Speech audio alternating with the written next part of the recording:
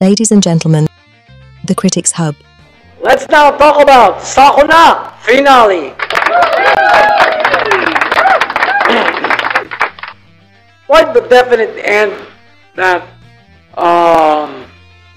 that you wouldn't expect, but even though my voice is not in tip-top shape right now, let's deep dive into it. Pace. The pacing was just right for a finale, especially if you want to if you're an animation studio and if you're probably not sure if you want to bring this anime back for another season. But do I have complaints, guys? Nope. Talagang finale ang napanood ko rito. Alright? Talagang finale ang napanood ko rito. So overall,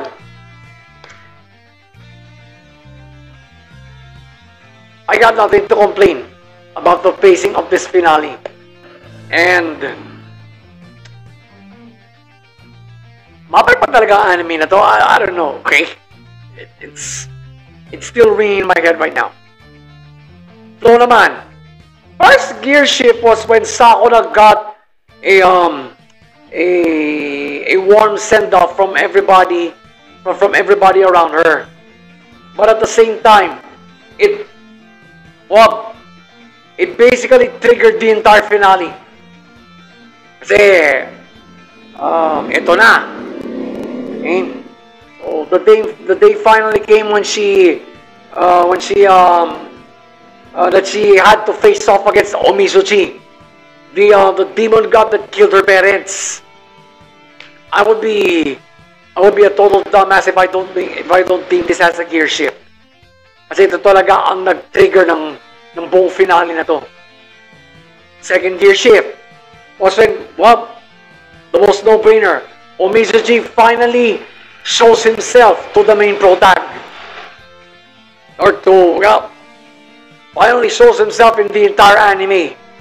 What was once an enigma for the entire anime, okay, sa finale pa siya nagpakita.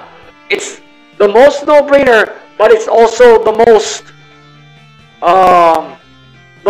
impactful of all gear shifts in this anime. And it happened in here, and it came at the right time in the finale. I can say right now that this gear shift ang nagpaganda sa finale na to. The boss villain has finally shown himself, and it had to be in the finale. Final gear shift, I'm at a loss for words now because of my sore throat, was when Sakuna gets rescued by her parents' souls. Hindi niya nakayanan yung puwersa. At the moment of her death, tinulungan siya ng mga magulang niya, telling her, No, anak.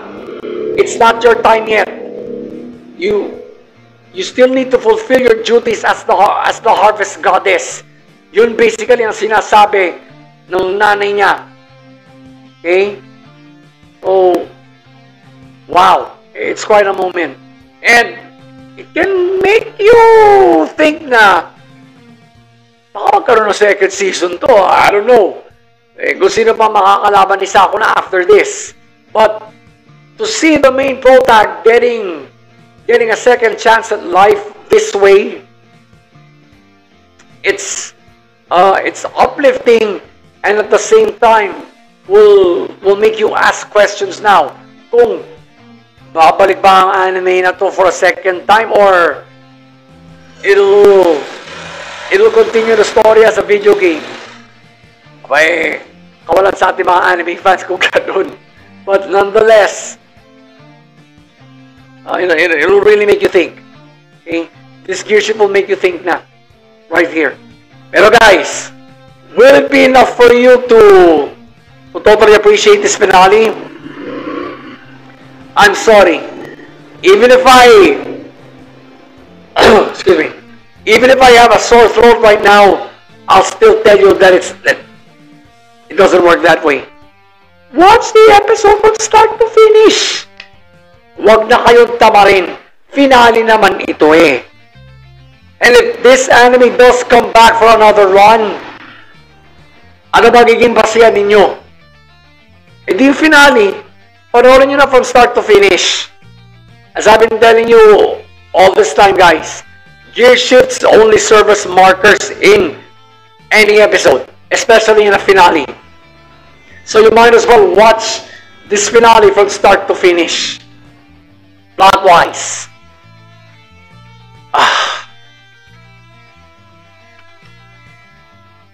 Inom na ako na sa labat.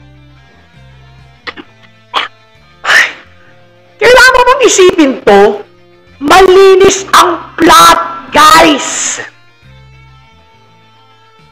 I mean, it's a no-brainer. Wala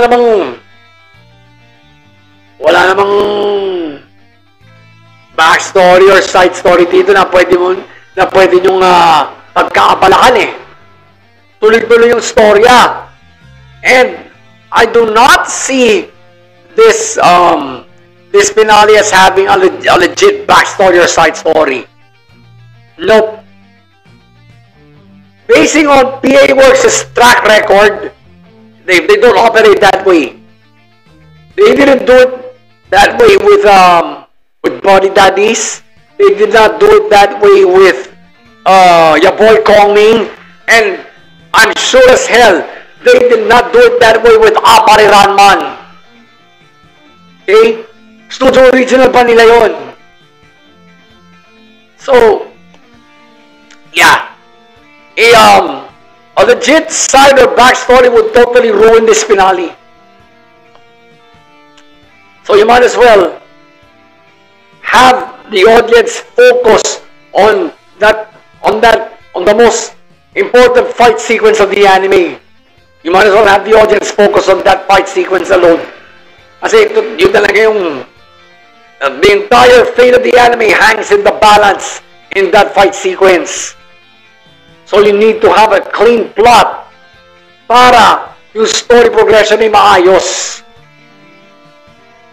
And it'll make the audience think, will this anime be back for another season? Or is this the end for the anime adaptation?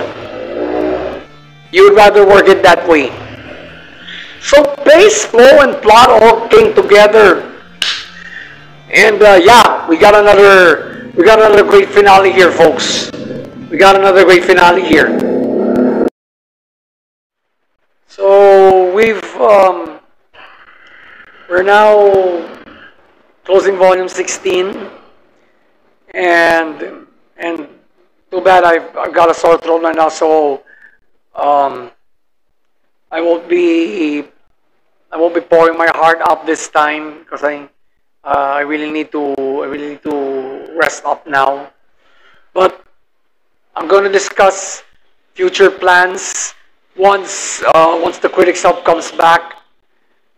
But it will be in stages. Of course, the Critics Hub will be back in December for the year-enders primarily. But review hostilities will resume in January. So that's volume 17 already. If the schedules go well, we might have Tower of God Season 2 back for volume 17 kasi it was previously announced that Tower of God Season 2 was a split core. So, papatak ang second core sa January of next year. We'll also be considering animes that will still run by that time. That will start airing this week actually. So we might consider them mainstays already kasi we need to fill up those gaps. And I'm gonna have a hard time selecting Hammer, Otaku 5, and Lifestyle 10 that performed really well this year. So I'm gonna be racking my brain come mid-December. Pero guys, treat this vacation as a vacation. Okay? Don't worry about me. I'm gonna bounce back from this. this from the stress that I've been feeling as of late. Not only do I have a sore throat, well, should I say it? I'm heavily constipated right now, probably because of the probably due to stress, but nonetheless, guys, I'll get through this. Okay, everything will work out fine. Let's stay positive. So, guys, that's it. See you in December for the year enders and January for volume 17.